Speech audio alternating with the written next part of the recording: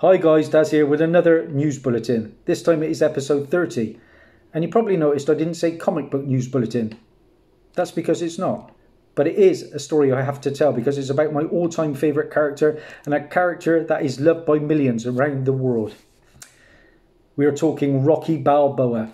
And Rocky Balboa has not starred in his own movie since 2006, yet creator and star Sylvester Stallone has still found ways to bring back the character in the first two Creed movies.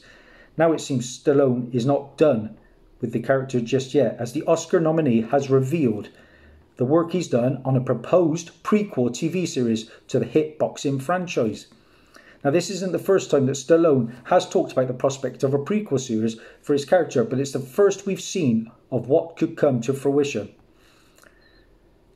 Stallone posted on Instagram the treatment. And it's got me very excited, guys. Very, very excited. And with that, he posted, "This may be the strangest posting yet. I started out this morning by writing a treatment for a Rocky prequel for streaming. Ideally 10 episodes for a few seasons to really get to the heart of the characters in their younger years. Here is a small portion of how my creative writing process starts. Hope it happens. And then I needed to clear my head, so I went fishing. Talk about extremes. Keep punching, my friends. Imagine a time machine that will simply transport us back to the origins of Rocky." Stallone's treatment begins. "A cinematic world brimming with characters that have been beloved by people around the world for nearly 5 decades.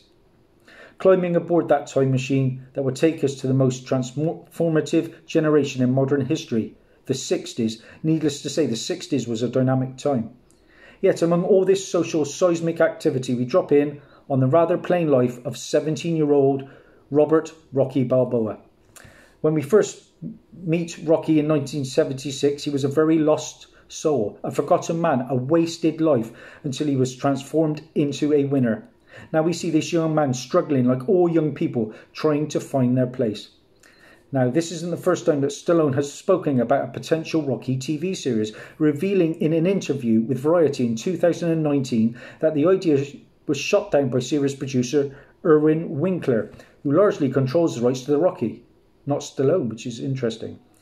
There was some conflict there. Yes, the actor said he felt in his mind that Rocky was primarily a feature film, and he didn't see it as being translated for cable, so there was a big bone of contention.